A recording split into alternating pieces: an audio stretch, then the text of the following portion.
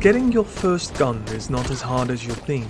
Of course, there are some legendary weapons around you can pick up, but if you want a steady supply of ammo, you just want to go to the prison. Not to mention the many guns you loot gives you tons of money. The prison is located near the water to the east and is a free add-on. All you need to get started is a good bunch of molotovs and if possible a bow and arrow, or at least throwables. Once you get some cards down and manage to loot the guns they drop, you can use those to take out the rest. As you progress further, you can just shoot your way through, and once you get to the first prison cell block, you can fill up your ammo entirely. The only downside is that they drop military rifles which consume a lot of ammo. It is much easier to use the single shot police rifles. Those will take out an enemy with 2 headshots. This will only cost you 2 ammo. Rise's men often drop the police rifles you need,